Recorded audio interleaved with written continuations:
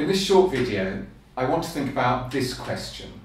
How can we make sure that a placement test, or any other test for that matter, is culturally fair?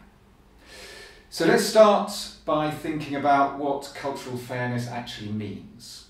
And I'd like to define it, broadly speaking, as trying to make sure that no one group of test takers has a particular advantage or disadvantage over any other group. And I'm going to focus on 4 measures we can take to achieve this. First, we think about the fairness of the topics and questions presented. So a simple example would be a reading test about an Italian artist, let's say Caravaggio. So art history fans, or anyone from Italy, might already feel confident about this topic.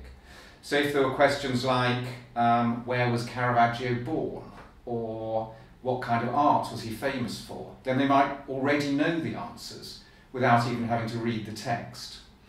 So this would be unfair. And people who know about the topic have a definite cultural advantage over people who don't. So that means that the first step is that item writers need to avoid writing that sort of question, that sort of item.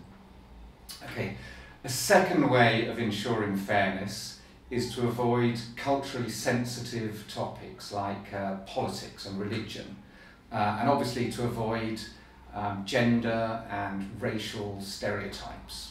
So we don't want some test takers feeling uncomfortable or feeling unnecessary strain because of the topics that the item writers have chosen. But you might say, well, a language test is bound to have some cultural and political references to the country where the language is spoken. And that sounds convincing, but English is a global language.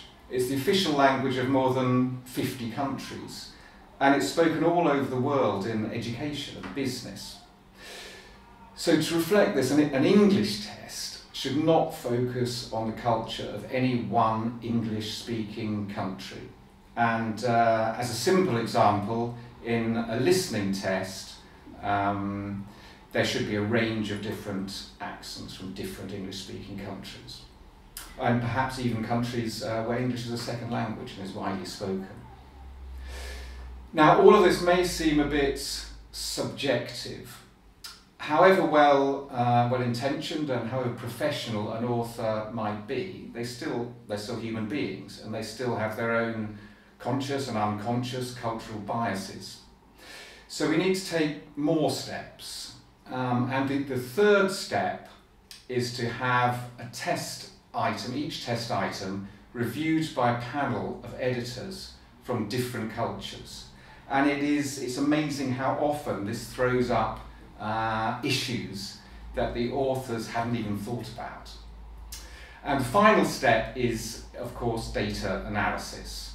So the statistics are very good at showing us whether groups of test takers from different cultures respond differently to the same test item. So these are 4 of the steps that are taken by test designers to ensure that a test is culturally fair and that the test takers' scores are a fair representation of their ability.